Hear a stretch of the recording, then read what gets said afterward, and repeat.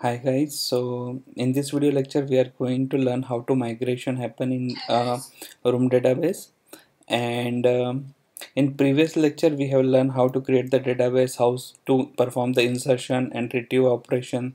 So let's go for the migration. So that is very important whenever you have published your APK to the Play Store, and after some time you have done some modification in your table and you want to upload the next version to the Play Store. So there is a chances where you will get the crash and because of the modification of table. So to solve this problem, the room database provides some migration functionality. So let's start with this. So first of all we have to go to our student table, and suppose this is our database version 1. So let's take an backup for this one. Okay, so we'll make this APK as a version 1. Okay, so just copy here, put into the desktop and make it as a version 1.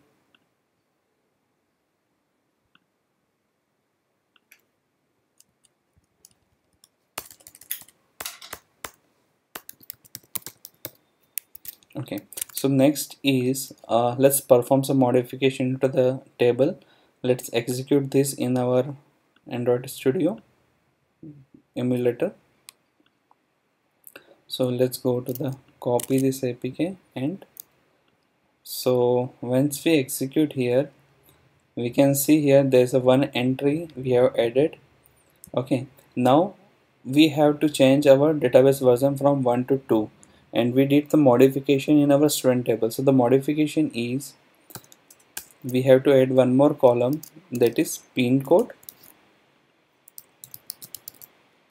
Okay, and so the student table is modification, and let's go to the database. So the initial version is 1, now we have to change to version 2, and we have to create a one more variable for migration.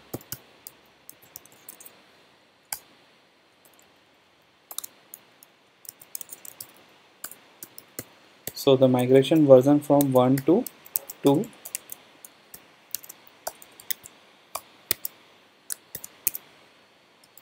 is type of migration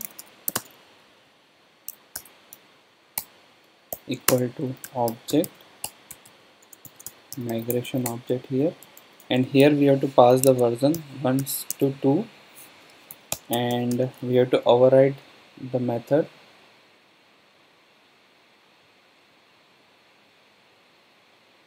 is migrate. Okay, so the next step is in this section we have to define the query for update the table. So just we have to go to our section here, and we just copy this code. So the code is alter the table student, add the column is address to. So here we have the column is pin code. We just replace here pin code, and what types of this column is text, and we have to set the properties not null and default is empty because we have to add some default entry. So and this variable we have to set into our database builder class. So there's a one method present in the builder class is migration, add migration, and we have to pass this variable here. Okay, so all things are completed for the migration. First we have to change the version, second we have to create the migration variable, and in that one we have to override the migrate method, and we have to perform the migration of your table. So here we have to perform the migration like table, alter the table student, and we have to add one more column, that is pin code, and the property is not null, default is empty. So let's go to the main activity, and here we have to change here, add more value here.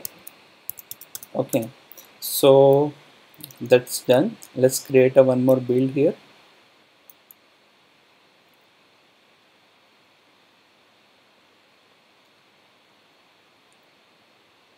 Okay, so build is ready, and let's copy this build into our folder, and here we have to define this as a version 2.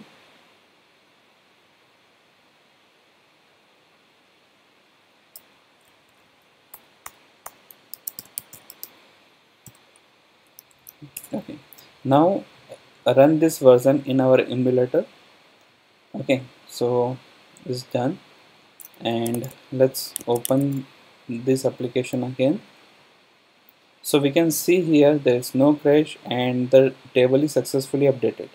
So the default value of a pin code is also updated in the previous entry, that is ID1, and the second entry is pin code is added. So this is the way we can do the migration in our room database. So there's a one more types of migration is present in our room database, that is, click here and we can is fallback migration. So is the method is fall to destructive migration. Okay, so the fallback destructive migration is used for suppose example you have to update your database version. Here we are updating the database version to 3rd, and you want to clean your database and freshly install the latest database in your application. So all the data will be stored in your table will be removed and the fresh data will be inserted when you are perform any action in your database. So this method is fallback destructive migration is it will be remove all your entries and it will create our new database. So let's create a build for this one, and we will we have the 2 and 3 entries in our table, and once we install this application, so just replace this here. So we can see here all these 3 entry will be removed and this the one new entry will be added when we are opening the application. So here we can see here this new fresh entry will be added.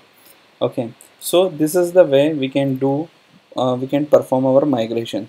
First is, if we want to keep your database in your application, so we can do the migration, like the method is add migration, and we can perform the migration with the help of migrate method. Here we can perform the alteration of your table, or if you want to remove your all the data and freshly install, so we can just simply use fallback destructive migration. So this is the two way we can perform the migration.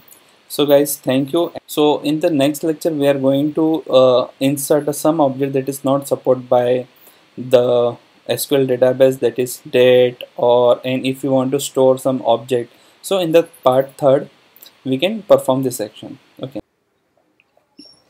so thank you guys. If you like my videos, don't forget to subscribe my channel and press the bell icon for the notification. So whenever I upload any video, so you will get the notification for that.